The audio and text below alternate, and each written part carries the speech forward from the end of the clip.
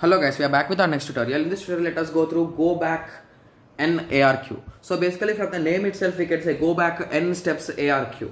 So this problem we will be observing, will be resolving the same problems like damaged frames, lost data frames and lost acknowledgement. The same problems which I have discussed are even seen in sliding window guys. So we will be rectifying them. So let us go through the problem first or the diagram first so that you will be having a clear idea. Okay, so let us assume we are having a sender and receiver. So you are sending the data packets like data 0, data 1, data 2, data 3. Fine. So you are sending the data and let us assume there has an error at D2.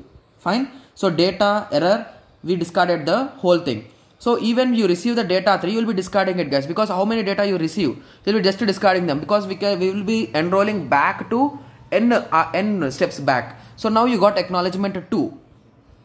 So acknowledgement 2 indicates that from 2 second data type you need to send it again. So data 2, from data 2 you will be resending guys. You will be resending data 2 and data 3. So now after some time you may get the acknowledgement. So in this way you will be doing this in go back. So the problems that we face are lost data, right? So lost data, the same concept, that is timeout, will be used. After some time you will be resending it. So if there is lost acknowledgement, you will be waiting for some time and again timeout situation, and you will be resending the data, and at the end you will be getting an acknowledgement. So the same concept guys. So now let us go through the points so that you will be having a clear idea.